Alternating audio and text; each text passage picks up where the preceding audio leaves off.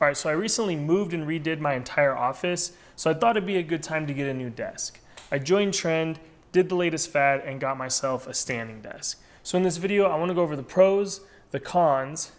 I also want to give my review opinion of this specific standing desk, as well as just standing desks in general. And then at the end, I'll give you some helpful tips and tricks that I've learned from having a standing desk. So let's jump into it and get right into the cons and talk about why you might not actually want to buy a standing desk. All right, so undoubtedly, the absolute biggest con, at least in my opinion, of having a standing desk is there's not a lot of room to put things.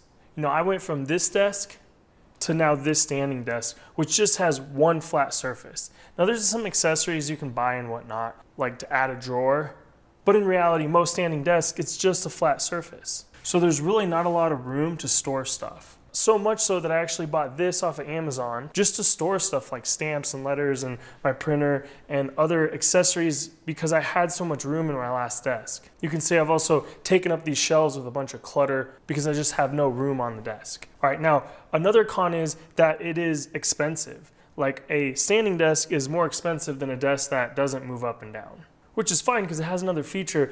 But my next con, which kind of plays off that point, is are you actually going to use it as a standing desk? Because I feel like a lot of people are going to be like, yeah, that is something I would use if I had it. But in reality, personally, I've only used it once. And I've had it for a couple months now. And I definitely want to start using it more. But just as I'm working and whatnot, I'm just find myself sitting and I don't often think like, ooh, I should stand right now.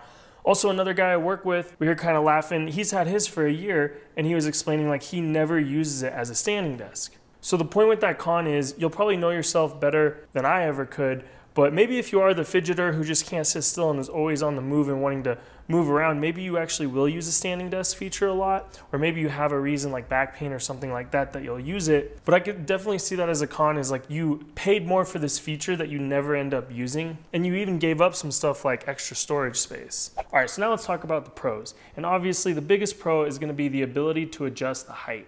And there's actually a lot of other reasons why you might want to adjust the height other than just being able to go from sitting to standing.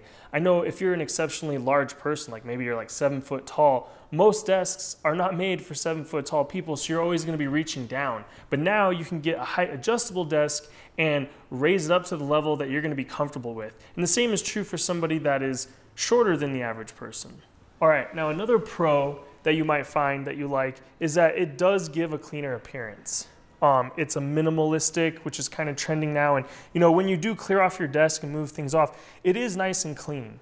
And you can do the wire management however you see fit, but you can actually make it really clean, which a lot of people, including myself, like that look. Now, the last pro I could think of might really be unique to me, that I wanted a desk that I could move around. Let me show you here. Because I wanted to get a lot of different viewing angles that I could film for with my desk. And having something that was mobile, that was on wheels and minimalistic and everything's tied together and tight to where I can raise it, lower it, move it around, that was something that was important to me. But I feel like I wasn't going to be able to do that with anything other than a standing desk. So that's another pro that might not apply to everybody, but the last one that I wanted to talk about. All right, so I think it's important to note that that's why I wanted to get a standing desk, was so I could roll around and get multiple different camera angles really quickly, like you can see here. Now, I decided to go with the Uplift version 2 desk, and there's 3 main reasons why I decided to go with Uplift. One is they had a ton of different options. 2 is they seemed to be high quality. And the third was it seemed like a good company that stand behind their product. I know they have like a 15-year warranty and that kind of stuff. So when it came to the options, I knew because I was limited on space that I wanted a big desk. And they actually offered a 80 by 30 desk size, which a lot of the other desk manufacturers out there didn't go that big. Usually like 72 is the biggest. So that was a real big factor that came into my decision making. Another thing was I definitely wanted a desk that was on wheels, knowing I was moving to my garage so I could just roll everything around. And they offered that option, which others did too, but I just felt like they did it well and they had really nice caster wheels, but that actually came into play too. Another thing that's kind of weird and just particular to me is I like symmetry, and because I wanted to get angles this way, or maybe when I'm standing on the other side of the desk and the camera's facing the other way, I wanted it to be symmetrical, so they actually offered this T-frame where Normally it's like a C-frame where it's kind of pushed back where these bars are. And just if I looked at it from the side view, I don't know why, but I just prefer symmetry. And another thing is I didn't want that big crossbar going through the middle, which other desks have, but from the reviews and what I read is you kind of lose a little bit of strength and stability there. But it seems like this one did the best without having that bar going across for strength and stability. Another thing to keep in mind if you're getting this one, the wheels do add, it says on the website, I think it's like 5.5 inches, maybe 4.5 inches. Now my last desk I actually bought used and I kept it for over 10 years. So I figured I was gonna be using this thing for a long time, so I really wanted a quality desk with a good company that stood behind it. And I actually got to test that immediately. When I got this desk, I got this laminate walnut top, I think it's their cheapest one. But when it arrived, it had a big crack or scratch in it. I think it was actually a crack, and I think it was caused by the shipping. So I took a picture, I emailed Uplift and said, hey, this is how my desk looks. They didn't ask any questions, and they immediately responded and said, hey, don't worry, we'll send you a brand new one. And they shipped it like that day or the next day. Just so you guys know, they don't have any idea I'm making this video. I'm not sponsored, or they're not paying me to make this in any way. I just thought, hey, every company is gonna have problems, but it's the way they solve and handle those problems that really separate the good from the great. So it was nice to see that Uplift, at least with the tiny bit of interaction I've had with them, in my opinion, did a really good job on that front. I think this is durable and good quality just based on everything I've seen. So long story short, I'm really happy with this desk. I feel really comfortable recommending it to somebody out there looking for it. I will admit it's a little bit pricey, but I do think the quality is there. And I also wouldn't blame you if you went a cheaper route. Like I was saying earlier, the biggest reason I went with them was they had that 80-inch by 30-inch size, which a lot of other manufacturers just didn't offer. One of the accessories I really like is this guy right here. It's actually a magnetic bar that is the same color as your thing. You can see you can put cords in there, and I did my best to only have one cord coming from the wall that powers everything, and I have 2 power strips underneath here. But what I like about this, especially when it's down, is it just kind of helps hide the cord so you don't see it as much. So like watch, when I lower it here, it moves with the desk, and I just think adds a little extra and helps hide it, especially once you get that out of view look. So you can see when it's down low, I just think it looks a lot better than having that cord dangling. And it does a great job of like keeping it in place and whatnot. So this is a really nice power strip I got off of Amazon. I'll put a link in the description, and it's great for a standing desk, mainly because you can see it has these holes here to attach screws so you can mount it directly under the desk. You can see it's got 13 outlets as well as some USB, but what's great about these outlets is that they're spaced good, so you can put those weird, awkward power adapters in there. Like you can see I have this huge Apple power adapter, but I put it in this spot right here, and it doesn't take up or block the other outlets. And of course I could put it there and it'd be fine as well. And it has enough grab to where if you put something upside down, and this is pretty heavy, it actually grabs it so it doesn't just fall off like some other outlets that I've experimented with in the past. So while I got the camera down here, let's go ahead and just take a look at what else is going on. You can see this comes with the desk, and I have a power strip in there that's powering a bunch of things. And all of this is actually with just one power cord.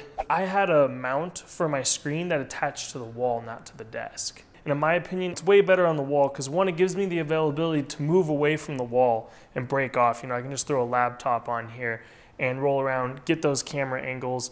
But then the other thing is, it gives you so much more room on your desk. I could put this off to the side or something and I have all this room, versus if you had a monitor taking up about half of your desk, you're really limited on space, which is already one of those cons I talked about with the standing desk. So by putting it on the wall, you have a lot more room and space. And you can see right now, this is the standing position for me, which is perfect. And then when I want to go down to my sitting position, which you'll notice I got my chair right here on wheels. Again, everything on wheels. I'll put a link in the description of the wheels I got for this chair. But I can just roll over here, and now it's all high, so I can do one of two things. Obviously bring it down, but I also have this ability to just kind of shift it, which is nice too, because I can kind of lean back and do my work like this. Just have another position, especially if you do have back pain.